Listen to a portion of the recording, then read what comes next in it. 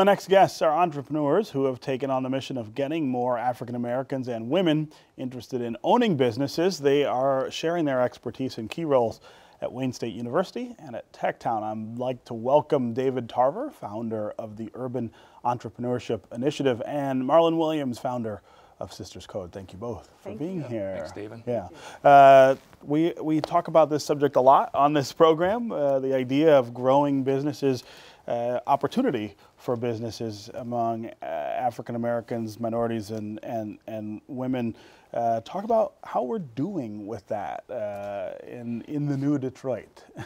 I think we're doing well in some areas, and Yeah. we have ways to improve in other areas. I kind of have a unique perspective on this because, you know, I grew up during the 60s. Right. We're talking about 67 now, Yeah. and I started a business in the aftermath of the civil rights movement with two buddies. Marlin was great last week and holding this Candid Conversations event. So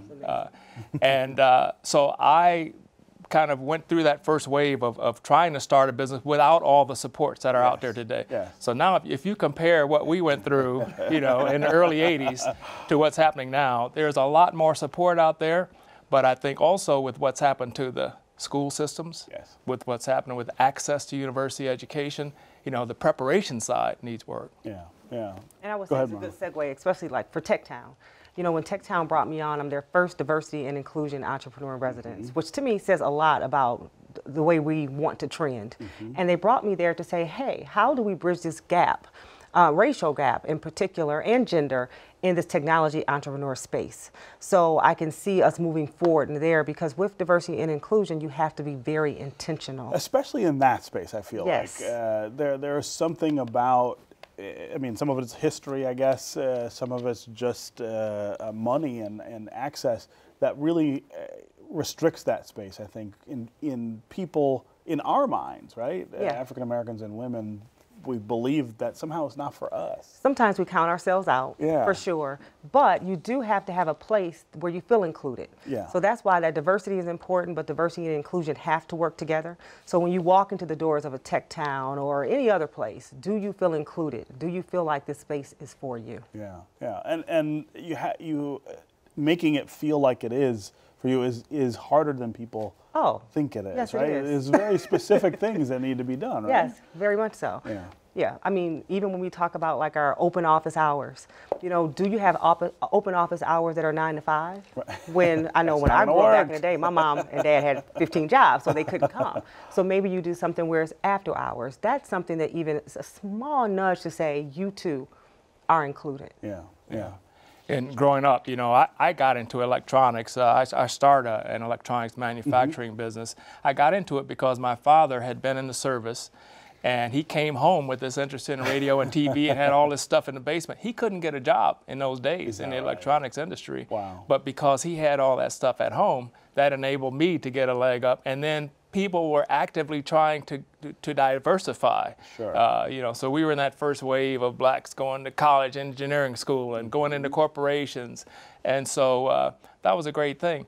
Now I'm involved at Wayne State in pulling together the overall entrepreneurship and innovation program there. And it's an exciting thing because given where Wayne State is and given the student body at Wayne State, we can have an outsized impact on getting students into these fields and really Well, and sort of that's where you have to start, right? With young people just getting to college and thinking about what they want to do. Definitely. Making it clear that you don't have to just grow up and go get a job. You can start your own thing. And then also, you know, we have such a number of companies in Detroit who are doing lots of different interesting things, and having students have proximity to that, get familiar with that before they even get into college, you know, so that they get a picture of what they want to do is a great thing. You know, growing up in Flint, we had General Motors there, right? I had a job at General Motors when I was in high school. Right. And so, you know, it's a Those days are great leg up. gone, Yeah, right? yeah, I think so, Steve. Can't really go do that anymore. Yeah. So talk more about TechTown and the work that you're doing there. I'm not sure everybody knows exactly what Techtown is and So what it's up to. Techtown is this amazing place. You know, I walked in the door and you can just see, you can feel the creativity and the energy. It's this co-working space, but it's more than just co-working space. We have a labs team and we have a SWAT city team or a blocks team. And just to sum it up quickly, this is the place you want to go if you have an entrepreneurial idea. If you have an idea, you right? just have an idea. And to segue into what you were saying about what I'm doing, diversity and inclusion is important, which means your idea could be a dud, it could be great, we don't care.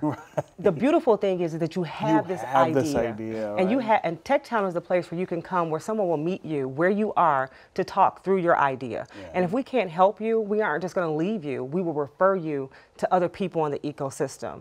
They have and that positive experience with that idea, even if it doesn't work out, could lead you to something else. Failure is part of success. Exactly. Right? Yeah, Exactly. That's a whole other subject. But, you know, it is. I teach a class at University of Michigan in urban entrepreneurship, and I tell my students every semester, the best businesses, the idea seemed crazy at first. The problem is the crazy idea seemed crazy at first too. So you got to go out there and try to separate them. We've only got about a minute left. What's the one thing you hear from people who want to start businesses that's the biggest hurdle that they face today? Yeah, you hear a lot about money. Yeah, well, right. And I know that was a challenge for us, but I think particularly in terms of African American entrepreneurs, we don't have that generational wealth, and we don't have the access to wealth, and so we have to be creative about how we can't just go to your dad and say, hey, but that's how most businesses start. You know, family and friends and other founders, and so if you don't have that network, it makes it tough. What about? I would say what I hear the most is not really about the money; it's just about the fear. Is the fear of getting started. So I tell people there's power in the first step.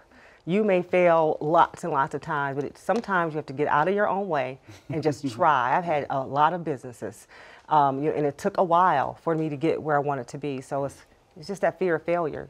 And now you're doing it. I mean, Sisters Club is one of the cool. Yes, thank you. Around. All right, thank you both for being here. Thanks for having us. Okay, that's our program for today. Thanks for watching.